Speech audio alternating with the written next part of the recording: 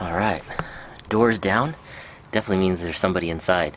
And I left that overnight. It was only about an 8-hour set, and there's already a visitor. Let's go see who's inside. I don't know about you guys, but I always get excited to see what I've caught. Now, I'm guessing it's a brown rat, maybe a mouse, but most likely a brown rat. Yep. Looks like we have ourselves the first rat of the day. And this one's pretty chunky. This is about as big as they get for this species. I've seen some that are about a third bigger, but this is the average size around this area. Now, I'm not too versed on my species of rats. I don't really know all the species that I'm actually catching. Nonetheless, a rat is a rat to me. They're very destructive, and it's good that I put these traps out because the more I can catch outside, in my mind, the less that get inside. So we've caught one near the house. Let's go see if we've got any in the ivy. Let's see. Oh. Misfire.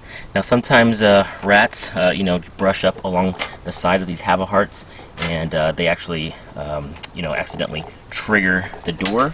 The door will slam shut, and we can't catch any rats this way. So actually protect the trigger with these bricks.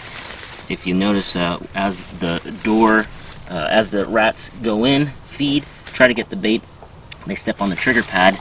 This door arm actuates, flips out, and allows the door to slam shut. Now, if a rat is passing through, accidentally bumps the cage, or something big like a raccoon or a possum hits the cage, it's gonna accidentally set it off. So it's good to kind of protect the trigger system and this trigger swing arm if possible. So nothing in that trap. We'll set it and check back tomorrow. Till then, we have something to do with the first rat that we caught. Alright, so just one for the day. I have at least 10 active traps. I checked all of the rest of them, but I didn't catch anything. So I have 10 active traps all around the property, and almost daily I'm gonna catch something. So, while a lot of you might consider me catching, these rats in their natural habitat, reality is it's gotten to the point where they're getting into the house, they're creating electrical damage, they're chewing on the wood, the walls, they're getting into insulation. It's just nuts. So I had to kind of step in and see if I could curb the population. So if you're interested in seeing what happens to these guys and watching me catch these guys on the regular, feel free to subscribe, follow along, and share the satisfaction that I get when I catch these vermin. So a lot of people wonder what I'm going to do with this rat. Probably this is a live catch trap, and unfortunately for this guy, I really don't release any vermin. If I catch him, he's going to be dealt with, and I can't show on YouTube what I'm actually going to do with this guy.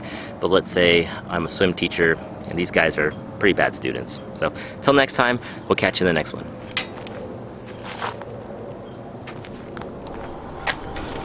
Just as a bonus,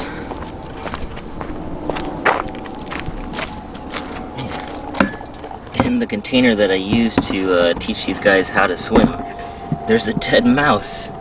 That's crazy. I totally didn't expect a rodent to be in here. Normally I leave a Tupperware container closed because it's pretty dangerous to have an open vessel of water like that, especially when you have little kids and personal pets running around. But I guess I forgot to leave the lid on last night. This guy probably tried to get a sip of water, fell in, and look at that. 2 for 2. I'll take it.